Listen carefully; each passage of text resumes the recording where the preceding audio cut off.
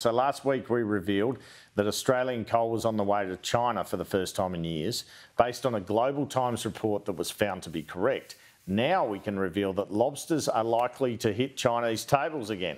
There have been applications by Australian farmers for lobster licences to the Chinese government that have yet to be rejected, and the South China Morning Post has reported twice in the past week that China is about to lift its ban on the purchase of Australian lobster. A first report in the newspaper said, quote, Australian lobsters will also be allowed to legally return to the Chinese market in March, citing sources who took part in a closed-door meeting with the Australian Prime Minister.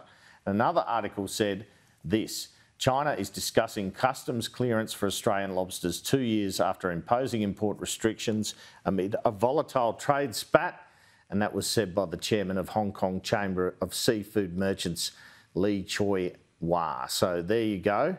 This news comes after Trade Minister Don Farrell had a video conference meeting this week with his Chinese counterpart ahead of a face-to-face meeting with the minister in China, which is expected to occur soon.